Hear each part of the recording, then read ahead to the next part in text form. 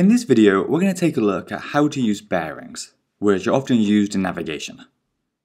To start, let's imagine that we have 2 points, point A and point B, and we're asked to find the bearing of B from A.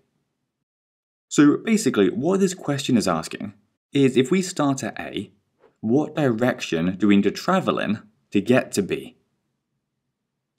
Now, if we draw an arrow going from A to B, then we can see that we sort of need to go up and to the right, or north and then east. However, this description isn't very specific. So what we can do instead is write the direction as a bearing. And whenever you work with bearings, there are 3 important rules that you need to be aware of. The first rule is that we always measure the angle starting from north. So because in this question we want the bearing from A, we should add a north line to point A so that we know where to start the angle from. The second rule is that we always measure the angle clockwise from north. So in this case, that's going to be this angle here that we want to measure, and not this angle around here, because this larger angle would be measuring it counterclockwise. And finally, the third rule is that we always write our bearings using 3 digits.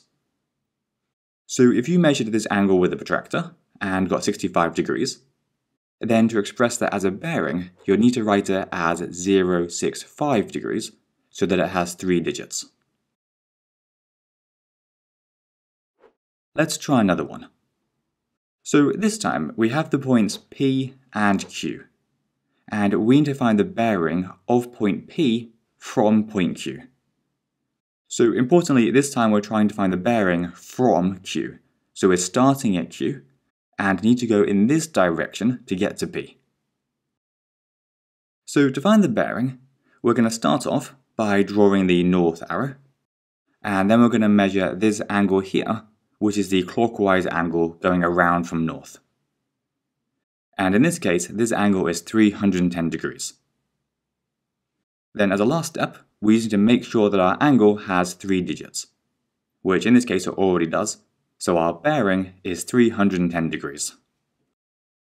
Now, one practical thing to point out here is that most protractors only go up to 180 degrees, rather than 360 degrees. And so you may actually not be able to measure this whole 310 degree angle at once. If this is the case, then it's probably easier to measure this smaller angle, which you'd find is 50 degrees, and then use that to work out our bearing, which we could do by doing 360 minus 50. Because remember, there are 360 degrees in a complete circle. And that would give us the 310 degrees of our bearing.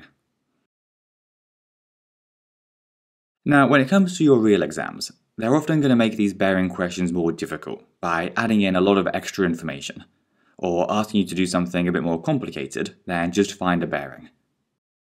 So this here is a more realistic exam-style question. Feel free to give the video a pause and have a go at it yourself before I go through it.